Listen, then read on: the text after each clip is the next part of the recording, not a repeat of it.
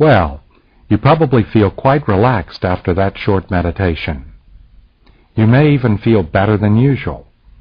If so, it is an indication of the mind's effect on the body and a small glimpse of one of the benefits of these sessions. The intimate relationship between body and mind has been well documented in recent decades.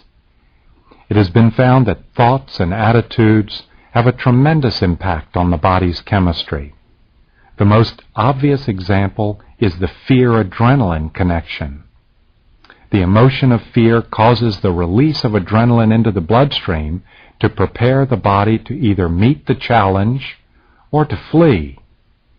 In the case of less urgent emotions and thoughts, the influence is subtler, but just as real.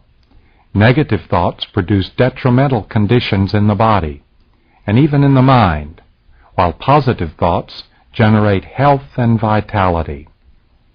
Fortunately, you're able to choose the thoughts you entertain and the emotions you embrace, which is one of the things meditation teaches you. In your daily life, you probably spend much of the time reacting to conditions and events in preconditioned ways from years of habit.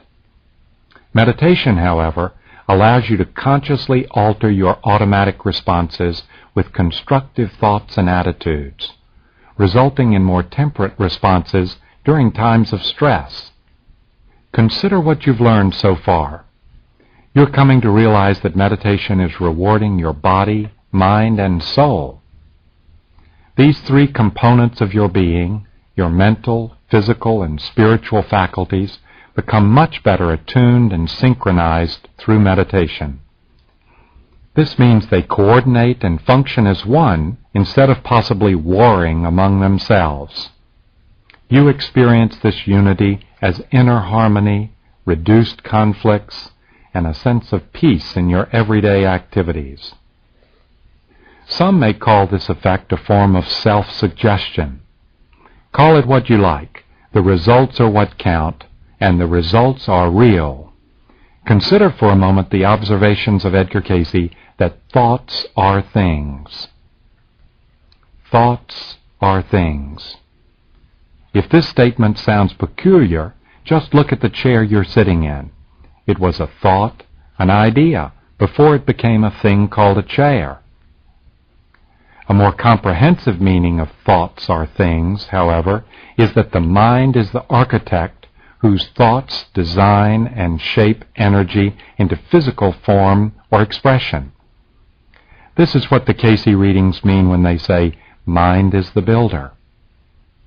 Never is this more evident than in the mind's direct influence on our bodies. We have known for some time that the mind can make us sick or it can heal us, depending on the thoughts we harbor and the emotions we carry around. Since the soul is not a visible physical entity, we can gain an idea of its nature by comparing the soul to an electrical force, an individual bundle of spiritual energy. Just as electrical vibrations transmitted to a telephone become sound waves, the soul's energy vibrates through the mind to produce effects in your body. The mechanism of a telephone converts unseen electrical impulses into sound. Your body converts unseen spiritual impulses into physical vibrations, which you can sometimes feel during meditation. In meditation, these subtle energies have a clearer passage through the body. The body itself, of course, is an energy field on its most elemental level. In addition, your nervous system and endocrine glands not only regulate numerous physical functions, they also act as channels of spiritual energies. The preparations for meditation, relaxation, the head and neck exercise, keeping the spine straight, and deep breathing, all help to clear the channels for receiving the soul's energies unimpeded. You might also think of the body as a battery and soul energy as the source of recharging the electrical forces of your physical and mental faculties. Recharging occurs when you meditate.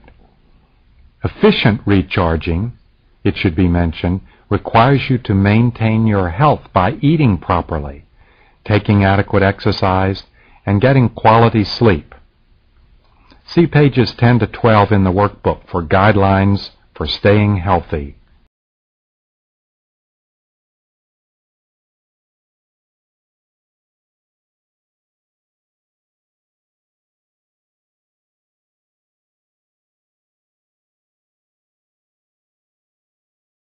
You also want to avoid letting your battery get too drained, because then recharging takes longer and longer to restore to normal.